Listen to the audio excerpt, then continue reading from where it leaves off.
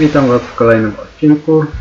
Dzisiaj Wam pokażę, jak już obiecywałem, jeden z najbardziej rozwiniętych systemów podziemnych. Ogólnie jedno z tych pierwszych pięter chyba na dwie raty Wam to pokażę. To możemy tu spotkać. Tutaj ktoś przed chwilą przechodził. Jakiś Rookgaard na pewno. Akurat na Olimpii jest ich sporo. Tutaj co możemy spotkać? Tu są young trolle i tutaj nie jest ich za dużo, ale tutaj pokażę Wam drogę związaną z pewnym questem, częścią Rookgaarda, na którą tam można chodzić. Young trolle nie są wymagającymi przeciwnikami, na pewno są dużo bardziej słabsze od trolli zwykłych. Mają około 30 życia, jak się nie mylę. Szybko spadają w porównaniu do cave raków. Jedyne co to może trochę bardziej są odporne i wylatują z nich tam rzeczy jak z normalnego trolla. Tak więc tutaj nie ma ich za dużo. Tutaj jest taki jakby droga też bez powrotu, że tutaj jak Wam to pokażę, że bez konsekwencji tutaj nie ma jakby dalszych przejść, więc no wiadomo dlaczego zdecydowałem się Wam to pokazać.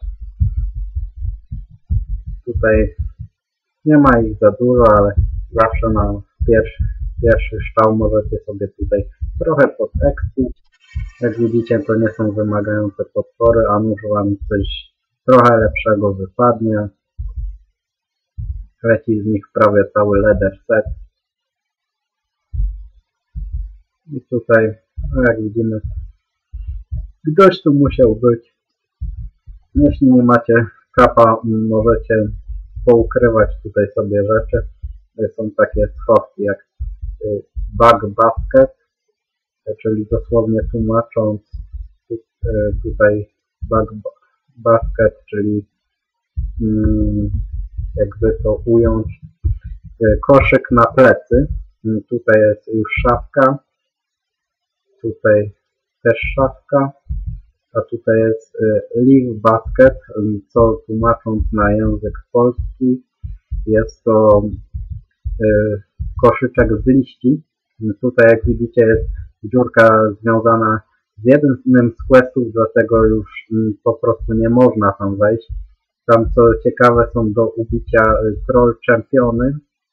Nie różnią się od zwykłych trolli, tylko są trochę twardsze.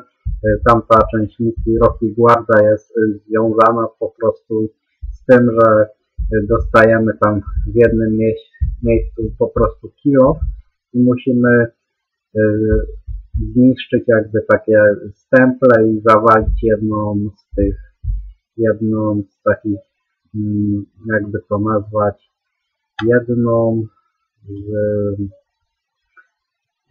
z jakichś dziur z trollami, może to jest jakieś jakby na wprowadzenie, że tam jest coś mocniejszego. I tutaj jak widać są pająki. Tutaj są pająki. Nie jest ich za dużo. Jak pamiętam, były tu od zawsze.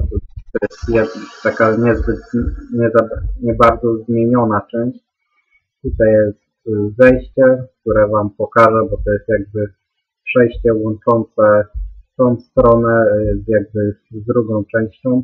Zrobię tutaj jakby kółko, a następny odcinek zaczniemy jakby od innej części. Tutaj zrobię takie małe kółeczko, wszystko jakby sprawnie. Tutaj nie ma dużo do pokazywania. Tutaj już występują zwykłe trolle. Tutaj w następnym odcineczku po prostu pójdziemy sobie na górę i pokażę Wam resztę. Robię jeszcze trochę, jak widzicie, leather helmet, no jednego arma ma tylko, to ma na przykład 4, ale na początek jak najbardziej komuś może się przydać, jeśli nie ma jakiegoś hełmu. Trolle raczej nie są jakimiś bardzo wymagającymi przeciwnikami. Jak widzicie, no na tym levelu już się sprawnie z nimi radzę.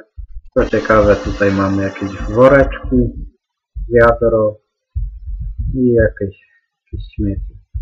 Tutaj w ten ogień nie da się wejść, to jest po prostu takie jakby pod spodem jest jakaś skałka, o ile się nie mylę.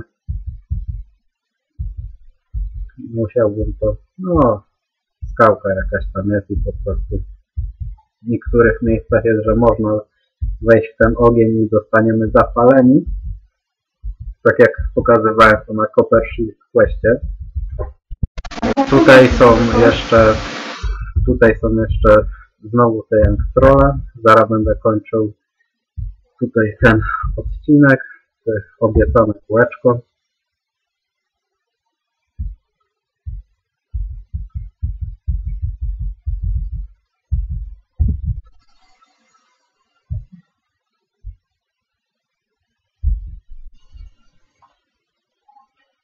I co tutaj jeszcze mamy? Możemy wejść na górę. O, tutaj jest też bug basket. Tutaj jeszcze pokazuję Wam jedno z ciekawych miejsc, które jest, jak widzieliście, blisko wyjścia. Tutaj czeka nas walka z Poison Spiderem. Tutaj nie wiem, skąd się wzięła ta waterball.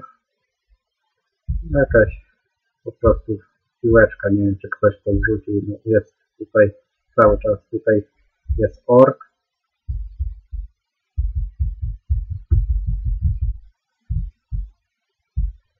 O. Dobra. Co jest ciekawe, tutaj znajduje się NPC Blind Ork, co dosłownie oznacza, że jest to oślepiony ork. Na pewno możecie, czy zrobię o tym osobny odcinek, że sobie to spiszę z jakiegoś forum. Po prostu pokażę Wam, jak się z nim porozumiewać. To po prostu tutaj obowiązuje go jakby orkowy język. Nie rozumie zwykłej podstawowej mowy. Po prostu trzeba wiedzieć, jak coś u niego kupić albo sprzedać. Już od razu mówię, że nie ma komendy trade. Tak więc ja żegnam się z Wami. Zaraz nagrywam drugą część.